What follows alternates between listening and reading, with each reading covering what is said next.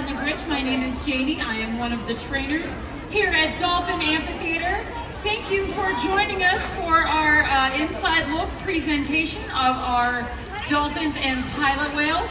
I know first and foremost you all might have a question about your stamps for your passports so that you can collect those fun pins at the end of the evening. If you look closely, the one for Dolphin Amphitheater has already been stamped, so you are all set and ready to go. So you can just sit back and enjoy our presentation. Now, I'm going to come on down here to the glass, and very shortly we are going to be joined by our other team members, our other animal behaviorists, and our dolphin family. Now, here at Dolphin Amphitheater, we are actually home to 18 bottlenose dolphins.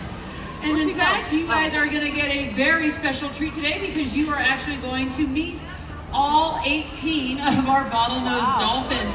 This is a new occurrence. We, about 4 months ago, were very lucky and very special because we welcomed into our dolphin family 2 brand new baby dolphin calves. Yes, they are quite adorable. They will be zipping around probably the center of the pool because they don't yet know how to come over to us yet. They are in the care completely of their mothers right now. So this is our dolphin behaviorist training team and all 18 of our dolphins. Now, as I was saying, we did welcome 2 dolphin calves to us. Our first one was born to Malibu. His name is Jack. And then about 9 hours later, we had McGuire give birth to our little baby girl dolphin named Sky. So we were very, very excited about that. So what we're going to be doing today with all of our dolphins is kind of what we call team-based behavior. We're going to be working with our dolphins, working together as one group. So you may see a lot of different things, and hopefully we'll be able to answer all the questions that you have. And you'll also see us kind of stepping down, interacting with our dolphins, and then stepping away and then going on their free time. This is actually crucial for training, especially of young animals. Not only do we have 2 4-month-old calves within this pool, but we also have another calf that is just over a year old. He is about center. Stephanie is actually pointing him out right there, and his mother is Melanie. And you are going to get a very close and up personal look with him later on during this presentation. We're going to bring him out to the glass, I believe.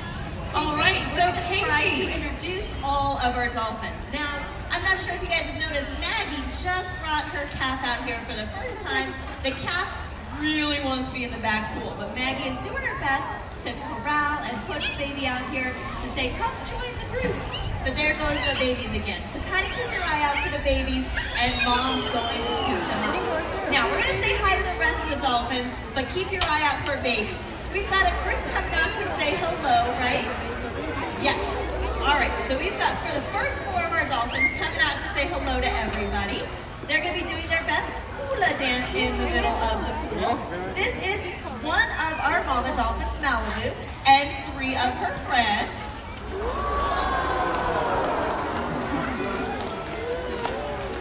Wonderful. Now, the idea behind this training session is group cooperation. So we're asking in small groups to see if all dolphins can work together. We've got the next 4, including our 1-year-old baby. Melanie is his mom, and the little pet of flukes that aren't quite babying is our 1-year-old Blue. He's trying to copy Mom, you guys. He's doing so great. He just doesn't realize that they're all waving their flukes without him. All right, next up, we've got 3 of our dolphins. Now, instead of 4, it's 3. Beautiful. All the noises that you hear come out of their blowhole up on top of their head. All right, and we've got our last group over here in the corner. They're going to come over and try to give you a big wave with their pectoral flippers. This is our oldest dolphin, Sandy, who is 41 years old, and her best friends. Beautiful. Now, you guys, all the dolphins are out here, including the babies right now, both of them. And we're going to try to move them around a little bit, see if that kind of helps the babies join the group out here, see if moms can get them to come towards stage. Everything we do is about practice and kind of reading what the dolphins are doing and letting their behavior a lot of what we're doing. The baby bows. Look how adorable those are. So everything we do is based on the dolphins' personalities and what they seem to need. And if they need a little break because we've got babies in the pool, we're going to step away and take a little break. Everything is about them. All right, what are you thinking? Looks like we're going to take a little break. We're going to step away from the dolphins, let them just swim around and explore, and then we're going to step back down and try some more behaviors. Jamie, what do you think? I think it's a great opportunity to take a really good look at all of our animals. You are going to be seeing them kind of coming back and forth between this front pool and the back pools that they all have access to right now. When our calves were actually born, they were both born in this pool here. Now, both moms were out here by themselves, well, together, and then they both gave birth. It was actually quite, I'm going to say we planned it, but as always, dolphins surprise us a bit. Malibu actually had, Jack is her second calf, so she is an experienced mom. She gave birth first, but that was very helpful for us because Maggie with Sky, that is her very first calf. So she had an opportunity before she gave birth to actually kind of see what happens. We will often pair dolphins together like that with a new mom, with a more experienced mom, so that they can get some visual learning. Dolphins and whales actually learn quite a bit from one another, as you'll see a little bit later on with Blue and his mom, Melanie. So the one very interesting thing that many of you probably aren't aware of is when dolphin calves are first born, they're actually born tail first. And the reason for that is because those tail flukes that you see that give them all that propulsion and that power are actually just really thick cartilage. And I'm being upstaged by a lot of dolphins right now, aren't I? Just a little bit. Everybody's kind of splashed around behind me. They're very distracting. So they're actually born tail first so that that cartilage can actually harden up so that they can help that calf to swim. However, when calves are born, they are not very good swimmers. And in fact, the mom has to keep swimming in order to help her calf stay in that perpetual motion. The calf will actually go into what you call the slipstream. They're very hydrodynamic, and they can actually pull their calves along with them as they swim, so that the calf does not have to work quite as hard to swim. And then they're gonna get their tail flukes nice and hard and ready to go, and then they get, there you go, there's Sky right there. So that they're able to swim on their own. But that means for a good 2 weeks after a dolphin birth, mom does not stop swimming at all. Can you imagine? That is quite an exhausting job, isn't it, for those mothers out there? Can you imagine just walking around for about 2 weeks straight after giving birth? So it is quite a challenging job to be a dolphin mom. But Maggie and Malibu did a great job. And after that, we started introducing other dolphins to our dolphin calves. Because what would be happening out in the ocean is they give birth within their family group with other dolphins, so that when mom eventually after those 2 weeks does actually have to go and hunt to feed herself and therefore feed her calf, there is another dolphin, what we call an anti-dolphin, that can take over the health and well-being of that dolphin. And actually what you see here with all 18 of our dolphins right now is a culmination of months and months of work and introductions, and we have finally gotten all of our dolphin family back together again. Now, as you're seeing Stephanie here, working with Melanie and Blue, like I said, Melanie is our matriarch. She is our largest dolphin. She's about 600 pounds. She is in charge, and her son, Blue. Now, Blue is just over a year old. You're going to see us doing quite a few different behaviors with Blue and Melanie. Now, Melanie has taught Blue a few things as we proceed throughout his life, but a lot of the behaviors that you're going to see that he is starting to display are also part of our training. Now, Casey was talking just a little bit about our training, how we want to draw all the attention, all the positive things that we want to see more of. But the way the dolphins learn is kind of like you and I learn how to read and write, through small approximations or steps. We learn small little letters, and then small words, and then sentences, and then paragraphs. The dolphins learn the same way, and you're getting an opportunity to see a little bit of that right now. Those short step ups and step downs, which means when we're directly interacting with our animals or we're stepping away and giving them free time, are just small little steps to ask them to stay with us and have fun and interact with us. I believe that was Malibu and Jack. All right, Jamie, I think we're gonna try. Are we gonna step up or are we gonna try some bows? All right, so we're gonna try some high energy behaviors. You saw Stephanie bring Melanie, who was our matriarch with her 1-year-old calf. He follows her around a lot. We do our best to kind of help teach him and guide him through things, but to build confidence, he practices with mom. So you saw him doing a couple of things out of the glass with her. Now we're gonna try a high energy behavior. There's some of our experienced dolphins. Exactly. I don't know if you guys heard that high-pitched whistle, but that actually tells our dolphins, yes, that's what I wanted. Go ahead and return to your trainer. All right, we're gonna try all 3 of them together, including Melanie and Blue. So this is our 1-year-old calf and just as long. So there should be the 2 of them, same positions as our other group here. Wonderful. You can really see the size difference, even though baby dolphins grow very quickly. It's really easy when they're out of the water to see that size comparison. All right, you guys, so we're gonna again step away from the dolphins, let them take a little break, and we're gonna try a couple of other things with them. What we're actually planning to do is move to our back pool with all of our dolphins and try one more high energy behavior. Everything that we've done so far has been about socializing with our dolphins, having them work together, having the babies come out with the group.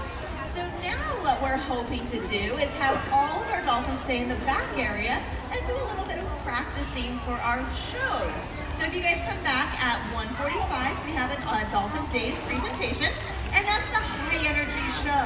So we're gonna do a little bit of practicing for that, and the goal is to have the babies stay in the back pool. And that way we know where they are and we can keep track of them, because we would never wanna send high energy behaviors and have baby dolphins interrupt them. So that's one of our biggest things is safety in the area. So we practice a lot, and that's what we're gonna do now. We're gonna practice having one of our dolphins come out with a trainer and do a high energy behavior across the water. Now, I always say that we're planning to do that because everything we plan to do with our dolphins is just a plan, and every plan can always change depending on what's happening back here. So we're all getting ready. We're gonna ask all 18 of our dolphins in the back pool. They're all looking good here. And then we're gonna have Wendy come out with one of our most experienced dolphins. Her name is Venus. She's actually one of 3 sisters who all live here together. She is the middle of the 3 sisters. She is 17 years old. She has a younger sister, Connie, who is 7 years old, and her older sister, Corona, is going to be 20 years old this year. Now, everything we're doing is about planning, so I'm keeping my eye on both pools right now to keep track of Wendy, who's planning to come out with a dolphin, and where the babies are located. Again, safety is a big concern for all of us. It looks like Wendy's gonna come out front and start maybe from out front because the babies are just doing a little bit of moving around. All right, so here's Venus. Oh, we switched dolphins on me. I talked to this. Is actually Lanakai. Lanakai, you guys, just turned 6 years old. She is high energy and lots of fun. She loves to play and she has lots of energy. So we're gonna have her do a few exercise behaviors. Dolphins have lots of energy, but they also should exercise. So we're gonna do some exercise behavior while we're waiting for our baby dolphins to find out if they can sit with their trainers. There we go. All right, Wendy, we're looking good back here. You are good. All right, so we're gonna do that high energy behavior as planned with Lanakai and Wendy.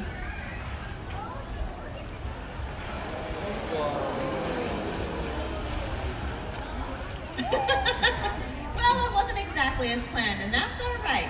Lanakai looks like she might be distracted, and who knows if there's sounds coming from the back? She is out of the water, you guys. All right, so this is kind of how everything we do is. Well, see the finished polish shows, but it's all about practice in the beginning, little bits at a time. Now, we have something super exciting in store. The new plan, or the next plan, is to ask Lanakai up with all the dolphins, and we're gonna bring out our 4 pilot whales. Jamie, you wanna talk about our pilot whales? Absolutely. All right, so as we're getting all of our dolphins into the back pools, I will tell you about our pilot whales. Now, this month's Inside Look is focusing on rescue and rehabilitation. So, Here at Dolphin Amphitheater, we are home to 4 pilot whales. Now, the oldest of our pilot whales is named Argo. He is 19 years old. He originally stranded off the coast of Japan. Now, he was rehabilitated there for about 9 years. After that, he was actually brought here to live at Dolphin Amphitheater with our 2 other pilot whales. Now, since then, I told you our calves were actually born about 4 months ago. Well, about 5 months ago, we welcomed 3 new pilot whales. Their names are Ace, Ava, and Piper. Now, these 3 pilot whales actually stranded in 2012. Now, when they stranded, they were only about 2 to 6 months of age. Now, when I say the word strand, I don't know if everybody is aware, but pilot whales are actually known for what we call mass strandings. They will actually run up onto the beaches and get stuck there for a multitude of different reasons. Now, these 3 pilot whales were amongst many that had stranded. Now, at that time, they were obviously in dire need of human attention and human care to even survive. And at that point, because their rehabilitation was going to be so intensive and they would become so dependent on human beings, it was actually fish and wildlife that deemed them not able to go back out into the open ocean and survive on their own. So, of course, here in Florida, or our park in Florida, and of course here, we were very happy to welcome them here and give them their forever home. So, as you can see, all right, so to your right, we have Piper. Next to her is Ava. In the center there getting fed right now is Argo. And at the very left-hand side for you guys is Ace. So, that is our pilot whale family. Now, like I said, Argo is 19 years old. Jamie. Yes. I'm so sorry to interrupt. We're going to That's okay. training behavior with one of our pilot whales, Ava. We're actually going to be asking her to splash. Now, I want to warn you all, she's been getting better and better at this behavior. So there's a good opportunity for those of you sitting in the summer zone, you might get splashed. I know it's a warm day, but I want you to be ready for it just in case. So if you don't want to get splashed, now is your opportunity to move a little bit higher. Alright? Alright, I warned them. You guys might get wet. Ava's been working on this behavior. She's come a long way. What we're hoping to see is that her body stays level and she splashes that tail fluid. Excellent. Now Tim is guiding her. You guys are all my witnesses. I warned them and they still ran. Now Tim is using a target pole. That target pole helps shape behavior, including splashes. We can actually teach them to follow the end of that target pole with any part of their body. So if you're looking to train those high energy bow behaviors you saw our dolphins doing, I'll teach them to touch it in their front of their face, their rostrum area. For the splashes, she's got that target pole and she's using it to guide her by the foot to keep her body at the surface of the water. Alright you guys, she's coming from the other direction, so you all might get a little bit wet. Now it looks like she still needs a little reminder to bring that tail up. There, we got it. And we're listening for a whistle. Did you guys hear it? I mentioned that whistle before and the ways of communicating to our animals. Yes, you did that behavior correct, but it allows us to communicate a long distance. So it actually bridges communication between the behavior and their reward. Alright, so it sounds like we're going to try all 4 of them. Are we going to try all 4 of them on a bow?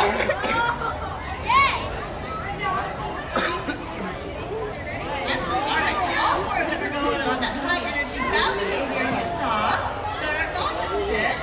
It looks like our boys are on their way. Okay, we're going to start over. We're going to try to get all 4 of our pilot whales to work together. Now this is something that's very exciting because the newer pilot whales moved here from Florida only in September. So it hasn't been that long, and we want them to all work together and jump in the same spot. Now, I'm not sure if you guys know this, but there's one there. A little bit behind. She caught up over here, and that's where they got that whistle to let them know. Yep, that's what we want. But we want them to always jump together. We want them to be connected and work together as a pod. And this is becoming more and more obvious as they live together. that they're longer, that they're making progress. All right, you guys, we love you. We love that you came to visit us. We love our big brother pedal. We're going to have to give you a very special wave goodbye.